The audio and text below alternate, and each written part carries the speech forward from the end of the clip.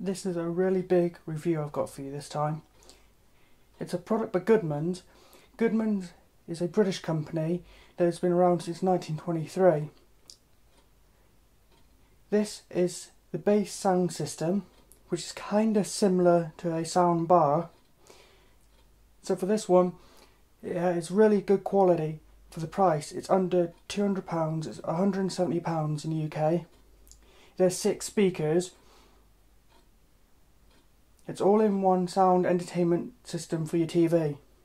If you haven't got your TV mounted on the wall and you have it on its stand, you can put the stand and the TV on top of this. That's what it's called, base. It's like a base for your TV. It also has Bluetooth connectivity to stream wirelessly your music from like your tablet or smartphone to the base station. It also has NFC, pair and tap, to make sure you get really good volume at high qualities. It does actually have 100 watt power, at most about say 65.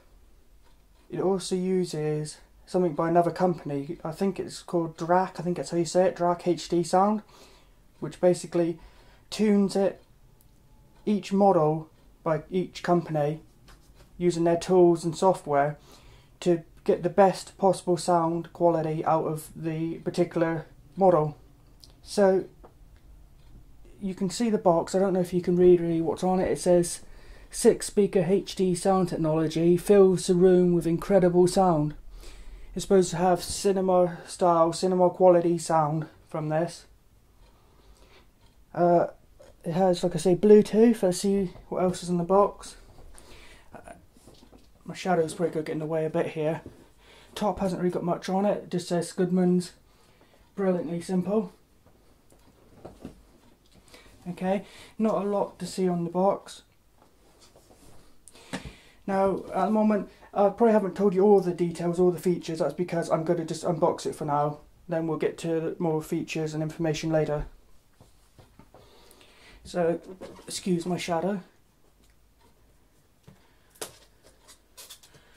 Got a knife here which looks like a Michael Myers from the Halloween movies or something here. Although his, I'm sure, is much sharper than this because this is hardly cut through at all. By the way, I don't know if you can really see, there is some symbols on the box here. Basically it says Bluetooth streaming, 100 watts, lots of connectivity and 4.2 channel speakers. So it has 6 individual speakers inside it and does 4.2 channel. Let's see what's inside. Okay, as you see, you have the unit itself here. It's all black.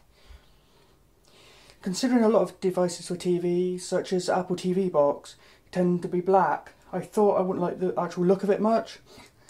But in fact, they've done quite a nice job. You have, if you can see, I'm not sure, along the front is a grille where the speakers are.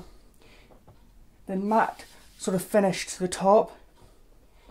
Then at the side, each of the sides is kind of more glossy black. Oh, by the way, it was well packaged. It had lots of foam and other protection, so it's well packaged. I'm not sure if you can see, probably not, but down here it says Goodmans in black, but not too obvious. Not sure where you can see this. On one of the sides, to the left side of the side, if you see what I mean, you have a sticker. It can probably come off. It says touch here for near field communication, NFC. You have power. I haven't used this yet, so I don't know, but this is obviously like different channels or whatever. I'll tell you later. And volume up and down here. It is quite heavy, but you've got to set it up and you might not move it around a lot, so it isn't too important. It doesn't really need to be portable and lightweight, of course. It's a fair size. I'll find out the measurements of roughly how big it is later. On the other side, you know, I showed the one side has a power button and things. The other side doesn't have any, and now I'm going to show you the back. If you can see all the ports clearly on the screen, I'm not sure. Okay, here you have a big hole. I'm not really sure what that's for. Again, I'm only really unboxing it now, so I'll tell you later on in the video more details. Goodmans logo is next to that, to the left of it. Caution sticker, figure 8 power plug. Let's see what else we've got here, I can't see myself. Digital coaxial, aux in for auxiliary in, and line in with a white and red port. Okay, and that's about it. They do say with this you don't need a separate subwoofer, which is quite good. Most soundbars, you have the sound bar, then you have the separate subwoofer connected to that. I did have a soundbar. This isn't technically a soundbar, it's kind of its own thing. It's an all-in-one system, but I'm just comparing it to a soundbar. The soundbar I had wasn't very good. It was by Philips. It wasn't really all that good. The best thing about it was the subwoofer. However, I had a new dog as a pup. He chewed the wire that goes from the subwoofer to the rest of the system, and it's a proprietary end that doesn't unconnect. It's sort of stuck in the box, so you can't really replace it. So you're not going to, because there isn't a separate subwoofer, you're not going to have an issue anyway. And all the connections, as far as I can see, are not proprietary. You have digital coaxial, digital optical, which you're mostly going to use, and a normal figure 8 power plug. So I don't really see, there's nothing, no cable you couldn't replace if you got chewed by your dog or damaged or through water, whatever might happen. By the way, the hole I was on about here, which I'm going to check later, is also another one here. And also in the box is a box. Okay, here is a little white box. Let's open up and see what's inside. Okay, one thing I see nice straight away is it comes with a couple AAA batteries if you need it for the controller, I believe. Let's have a look. Batteries, standard figure 8 power plug for the UK. If you get this in another country and it only comes with this one still, you can probably find out how to replace it with your own power plug or get an adapter. Adapter would probably be the easiest. It comes with a basic controller. Here. It has a mute button, a power button, line in, auxiliary in, Bluetooth button, optical button, coaxial button, volume up and down, bass up and down, treble up and down, and with the Goodmans logo. Okay. Then you have this, which you're probably not really going to use. It's just simply, I believe, for the auxiliary in. It's the older type that you probably are going to use. Well, I think this is it here. This, I believe, yeah, I believe that is the optical and digital optical, which more often than not you're going to want this, such as for the Apple TV box or the PlayStation 4. That is probably the end you're going to use the most. What else do we have? We have a basic little manual here. Did you know bass can play music from a Bluetooth enabled device? It's got some instructions there about how to do it. How to connect to your TV. Choose the source. Getting started. And if you want to know more, go to goodmans.co.uk/support. Is there anything else? Let's say this is just a guarantee and safety booklet like you get with everything. Okay, so that is the unboxing. In a minute we'll cut away and we'll go on to the review once I've had a chance to really try this out. Okay, this is it set up. I haven't got a flat screen TV actually sitting on top of it as it's sort of intended for really, but you don't have to. I've set it up with my brother's computer here because it's a bit easier for me to film, and his XTV now used as monitor is mounted on the wall, and it's mounted on the wall of the TV in the living room anyway. But this is it rigged up. You can perhaps see, I'm not sure until I get a bit closer, but you might be able to see to the right of it, behind the grill, there is actually a light, power light, that you don't see when it's unplugged. When it's on standby, the light is red. Then, as a neat touch, you might say it's a bit of a gimmicky sort of thing, but I think it shows that some thought's been put into it. on the controller, the different inputs are different coloured buttons, such as optical is white, coaxial is yellow, and when you select the different inputs on the controller, the light is a different colour depending upon what input you're using. On the light on the far right there, but maybe some people think it's a bit gimmicky, but I think it shows some thought's been put into the product.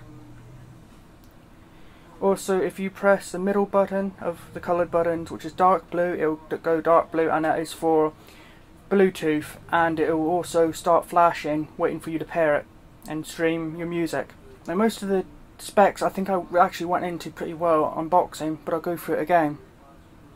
Is 6 speaker HD audio, so 6 speakers in there with 4.2 channels, so it's not just 2 channel stereo, there is 4.2 channels altogether. It also claims on their website to be a powerful room filling audio that fills the entire room, and I do believe that from my experience with it. It does seem to fill the room pretty well and almost have a sort of a surround effect, especially if you're gaming. And that is without the volume full blast or anything. That's a normal sort of volume level. The controller also has an up and down for bass and for treble, so you can adjust those. You know when you've got to as far as bass or the treble will go, because if you keep pressing up on the bass, it will keep flickering as you're doing it, the light on the box. But then when it's full blast, no matter how many times you press up, the light stays solid. The same in reverse if you're going down, if you see what I mean. It also has, I think I mentioned this, it has a mute button and a power button on the device as well as volume up and down. It is 100 watt, so you should be able to get it very loud if you need to, without the audio distorting at all. Most soundbars are around about, I think, 65 watt normally. This is 100 watt. They claim exceptional cinema style audio, and they say that it's guaranteed with a built-in patented Dirac HD Sound technology. I'll put a link in the description for you to so you can look up information about what that Dirac HD Sound is. As I mentioned about the controller, you can stream your music or audiobooks or whatever via Bluetooth wirelessly. Or, as a nice little addition, if you have a mobile phone or perhaps even a tablet that supports near field communication, also known as NFC, you can do a tap and pair. So you tap your smartphone or whatever on the side of the box, and it gets it all linked up and streams. There is no need for any other speakers or subwoofers. Basically, it has a subwoofer built into the box, so you get a nice bassy, rumbling sound like on explosions in games, lightning in movies, you know, sort of thunder. It sounds really alive and realistic. I should note that it's not the subwoofer built in, because it is one built in, and it's going to be the same not just with this brand but with really any subwoofers that are built into soundbars. The subwoofer isn't as good as a dedicated separate box, but it's never going to be, but I still think it's really good for a built-in subwoofer. As far as inputs go, I have mentioned you've got the digital optical in and digital coaxial in, which is great because some Blu-ray players only have coaxial, so you have that if you need it, yet most devices such as computers, Apple TV box, PlayStation 4, PlayStation 3, whatever, most have digital optical, but occasionally you'll get a device that uses coaxial for some reason. So you have both options on this, which is handy. It also, in addition, has RCA in and 3.5mm in. It is designed, unlike many soundbars, to go underneath your TV, so if you have your TV on a stand not mounted on a wall, you can actually sit it on top neatly. It takes up less room than other soundbars, which has it all separate and you've got to put it somewhere or mount it or whatever you want to do with it. This is one of the few that actually go under your TV discreetly. It costs about £170 in the UK, which is a lot of money of course, but a lot of soundbars are over £100 by quite a bit. Yet this you get basically an expensive piece of kit for a lot less money than it's actually worth. And I know I'm not an audiophile, but after using it, I used it first of course, so I wasn't swayed by other people's reviews. I went and looked some other reviews up, and that is exactly what other people think and say as well. It's very high quality sound for the price range, so it's really good. It's made by a British brand, as I've mentioned earlier, Goodmans, which have been around since 1928. Mostly started off making radios. They still make radios. In fact, they make the new DAB digital radios. Okay, I am now actually going to turn this on and play a piece of music that I made a while ago to show you kind of the, you know, what it sounds like. Although, of course, you must bear in mind that recording something is never ever going to sound as good as actually being there and hearing it in the room. So bear it in mind, but I'll do this anyway, just to give you a bit of an idea, and you might be able to sort of hear like the subwoofer, things like that. Okay, so let's turn it on. Okay, it's on white, which is optical, into the Windows 8.1 PC. I'll now play the first piece of music, then I'll play some royalty-free music I found on the net, which I'll put in the description, the details of, which has a song in it to give you an idea of that as well.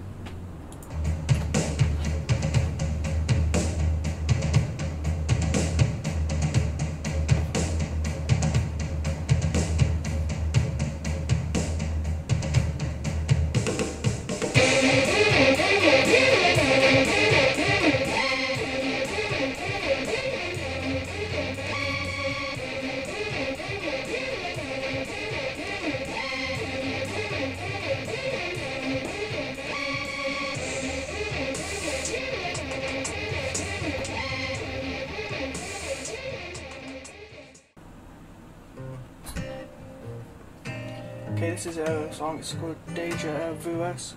It's by, I'm not actually sure, but I'll put the artist's name and the title of the song in the description.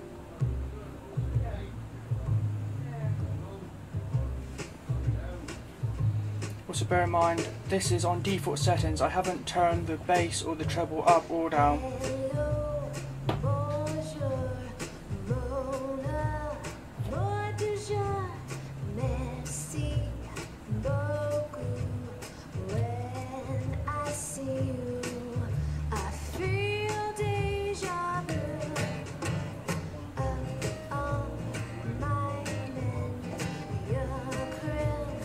Okay, I'm going to actually turn the bass up now to full blast for you.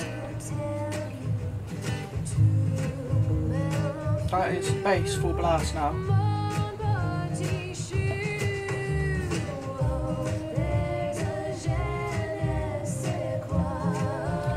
Now how about we turn actually the bass right down and put the treble up. So the bass is going down. Now treble is going full blast. Treble's full blast, bass right down.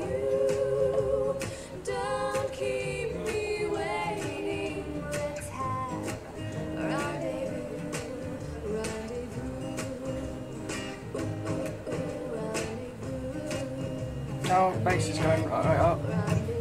Right, bass and treble are now full blast.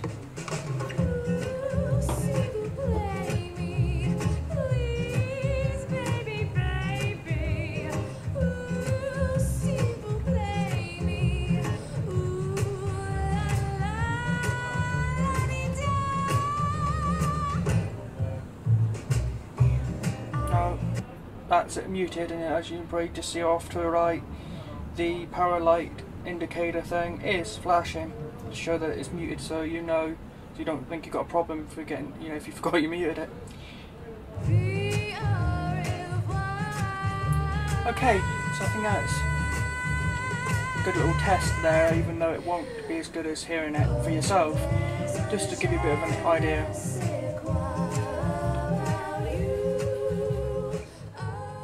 So do I recommend it? Yes, I really do. I love it, and if I didn't get it to review, it might be something now, having tried it out myself, I would get myself. It is really, really good.